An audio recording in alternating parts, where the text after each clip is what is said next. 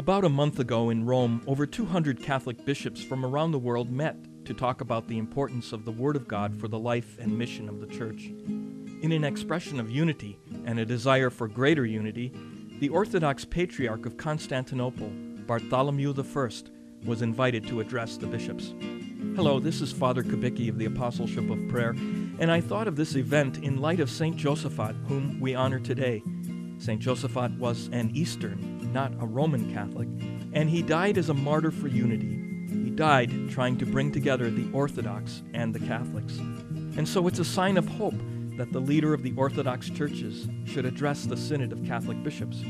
Patriarch Bartholomew thanked Pope Benedict, saying, "This gracious invitation of your holiness is a gesture full of meaning and significance, we dare say an historic event in itself.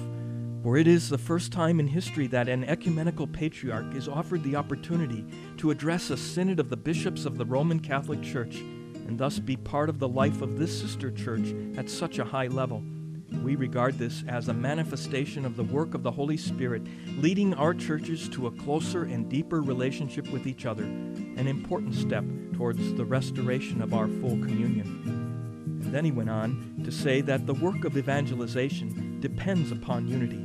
Quote, "The duty of evangelization would have been, of course, greatly enhanced and strengthened if all Christians were in a position to perform it with one voice and as a fully united church. In his prayer to the Father, a little before his Passion, our Lord has made it clear that the unity of the Church is unbreakably related with her mission, so that the world may believe." End quote. So let's pray. Father, may we be one as you are one with the Son and the Holy Spirit. Amen. For more information, visit our website at www.apostleshipofprayer.org.